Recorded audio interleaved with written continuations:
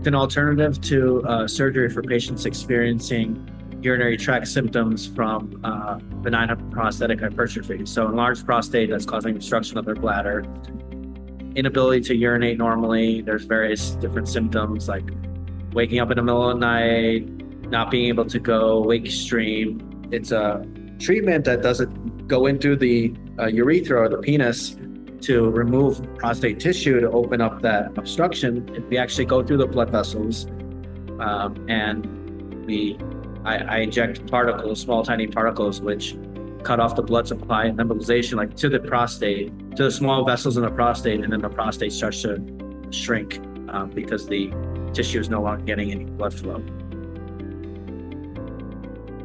Starts at about 2 weeks, and then optimal symptom relief is it peaks about 3 months, but it can keep going in about 6 months too. So it starts in about a couple of weeks. It's the side effects. There's less side effects, and with the data that's quoted for, say, TURP, which is the gold standard of prostate treatment for BPH, is about 80% of people get retrograde ejaculation. So the ejaculant goes in the reverse direction, and that is very bothersome for most men. I do have them all see a urologist to make sure this is appropriate for them, and there's no other procedures that they may be interested in or may be more appropriate for them. So the bigger the prostate, the better candidate they are for the procedure, because there's more tissue for us to shrink. They also have to be having symptoms. So not everybody with enlarged prostate has the urinary tract symptoms. Also, patients who don't want surgery, patients that are older and can't have surgery, those are good candidates. Patients with a catheter, indwelling catheter that helps them urinate, they're great candidates because it's great to see that catheter come out, and often it does. And then they can pee almost normally. So they come in about an hour before the procedure, they get an IV, get vitals and all that from our nurse. And then we make sure that they haven't eaten, because we can give them sedation. Usually I do it under moderate sedation, or twilight as some people call it. And then they come into this room here. This is the X-ray camera where I can see live X-ray pictures of the prostate arteries. So I access either the groin or the wrist. They're already sedated at that point. I go down to where the prostate arteries are in the pelvis, take pictures of it.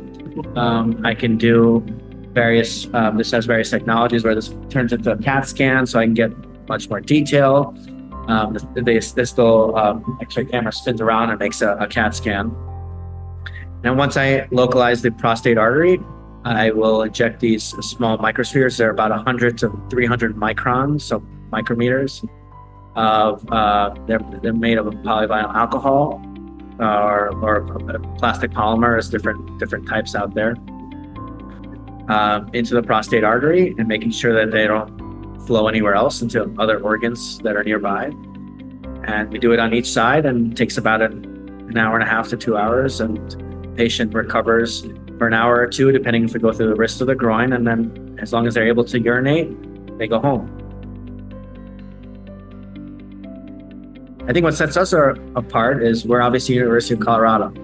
So we combine excellent academic center with an excellent clinical center at Ridgeline here. So, I am a assistant professor, I'm a clinical professor, and I actually am involved in clinical trials to see that one specifically is to see the difference in outcomes between prostate artery embolization and a urological surgery such as holmium laser enucleation. And there's no places in the Denver metro area that are doing this kind of combination practice that we are.